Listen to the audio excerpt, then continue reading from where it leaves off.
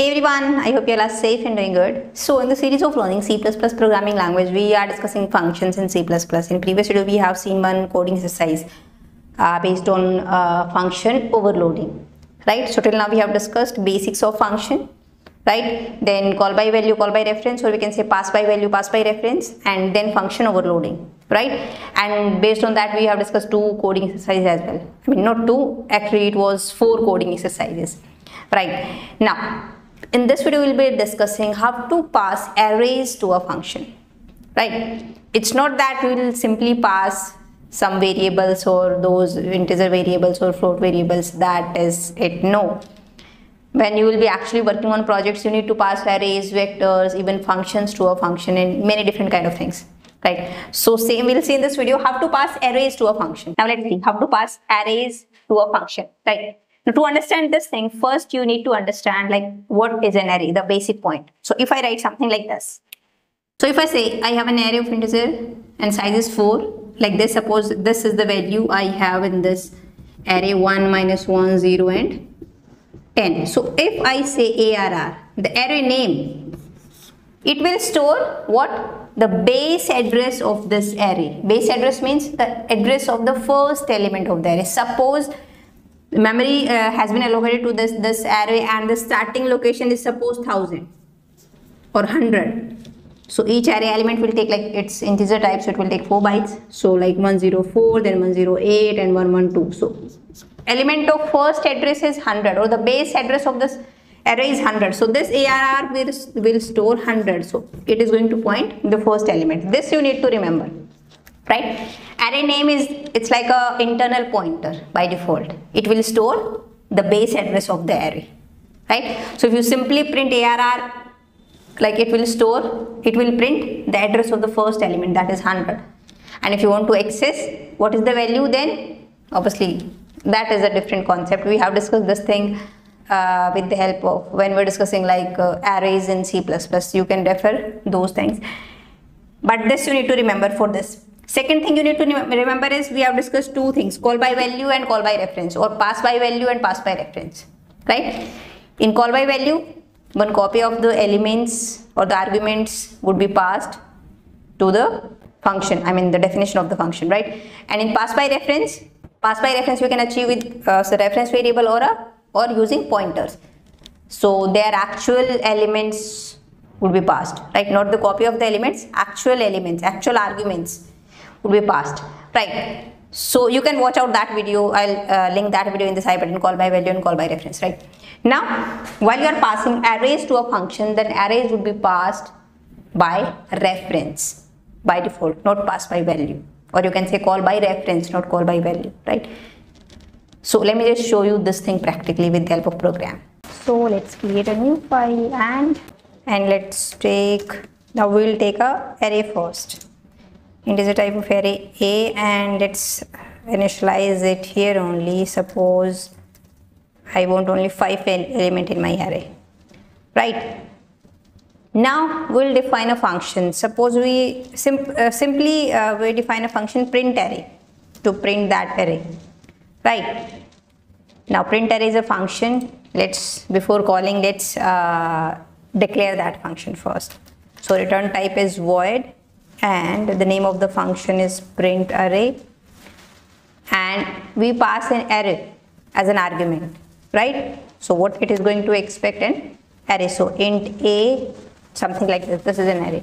Or if you don't take this name of that array in declaration, this is also fine. Int and that's symbol, those subscript symbol, it will tell that it is going to receive an array, right?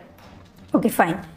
Now print array, and how to pass an array to a function, just write down the name of array, that's it. So ARR. No need to, put these subscript here, this operator, no, right? Just simple name of that array when you are passing array to a function, that's it, right? Okay, now obviously we'll define that function, right? So print array, and it will take an array as an argument. So here you need to write down the name of that array also in function definition. In function declaration, it is optional. right? Okay, now if you want to print an array, so what do you think? If I pass ARR, then maybe you think that this whole array would be passed here. 1, 2, 3, 4, 5. Means now in A we have 1, 2, 3, 4, 5. Right? And we can print this. But that is not a case. Let me just show you this thing practically. While we are passing this ARR, in ARR, I have told you this array name stores address of the first element of the array, base address. So the example we have seen in theory part before discussing this, we have taken address of, suppose first element is 100. So in ARR we have 100. So 100 would be passed. So here this A is functioning as a pointer. It's not a complete array, it's a pointer. It is containing 100 only, right? If you're not getting my point, let me just show you. Okay, first let's print. Now it's your quiz question, size of ARR. So what it will print? Pause the video and let me know. Size of ARR, what it should print?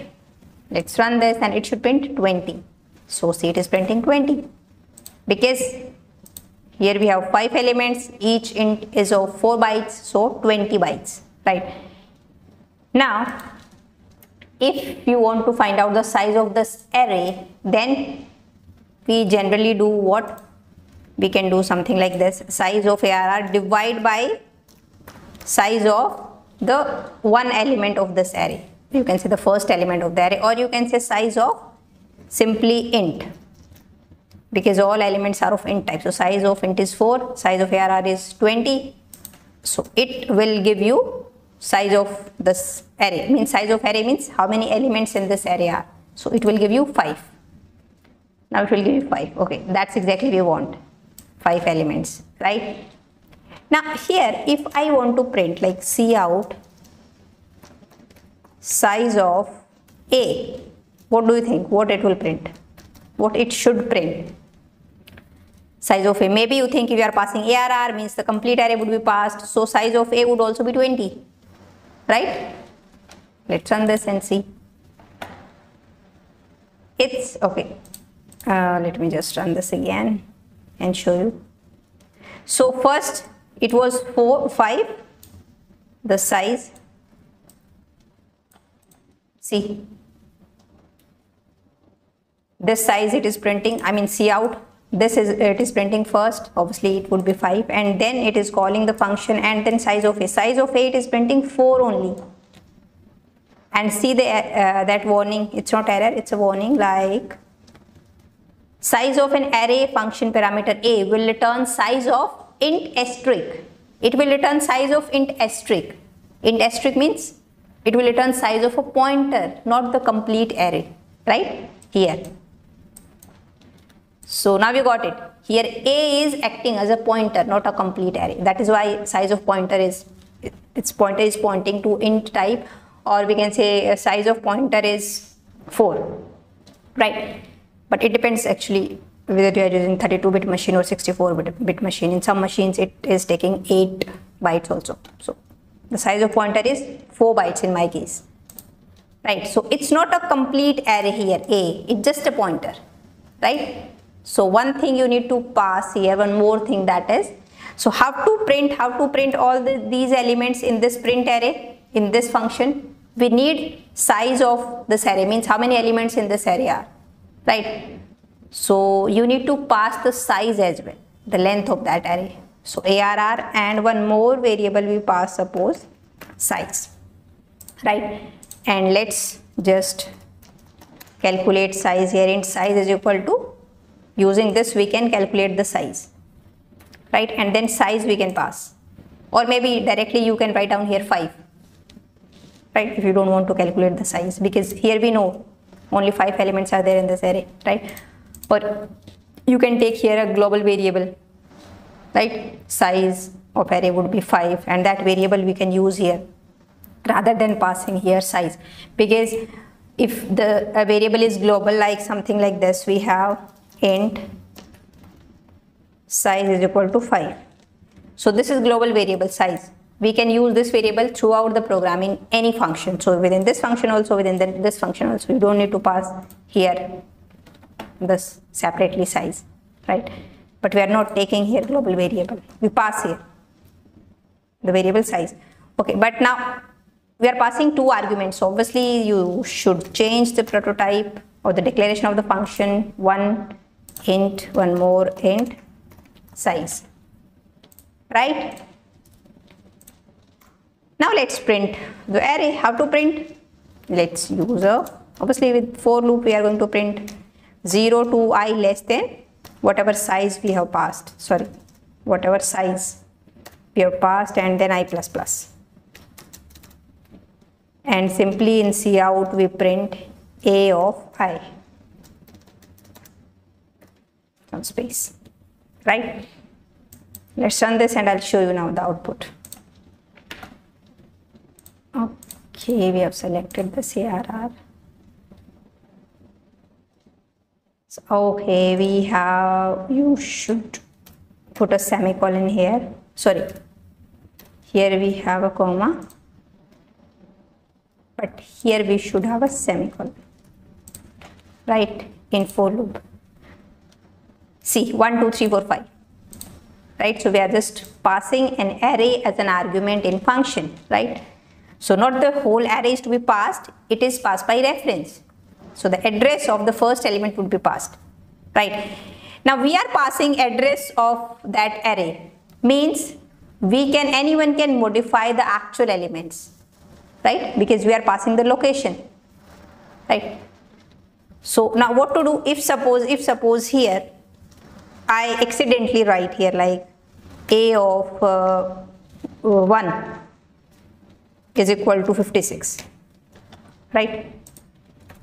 So see, ideally print array should only print the elements of the array. It shouldn't alter any element, right, in the actual array, right? We don't want like to give this access to anyone, that it can not anyone, to print function especially, that it can modify our actual elements, right? But it's can say it's kind of weakness or हमारी मजबूरी है कि array, when we are passing array in a function, then the address of this array would be passed. So this function can access the actual data, right?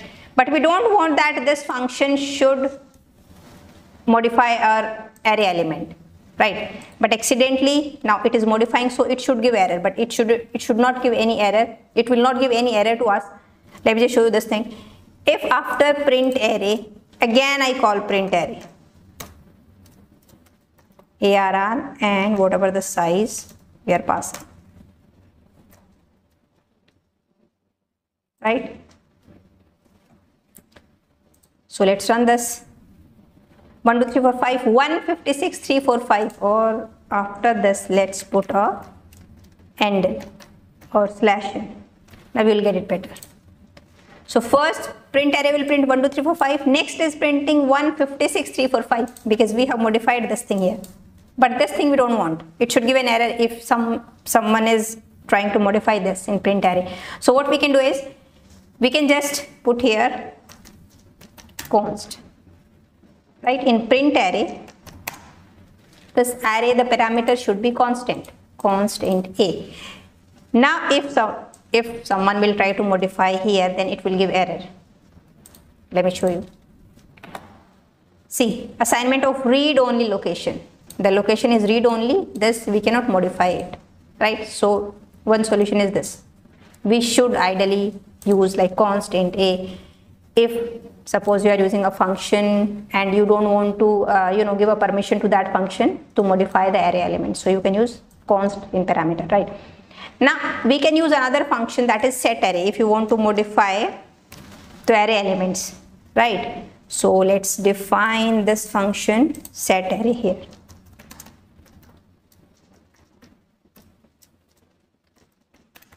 So same, it will accept like int a and the length or the size of that array, and like for int I is equal to 0 and I less than whatever the size of that array, I plus plus. And how to modify a of I,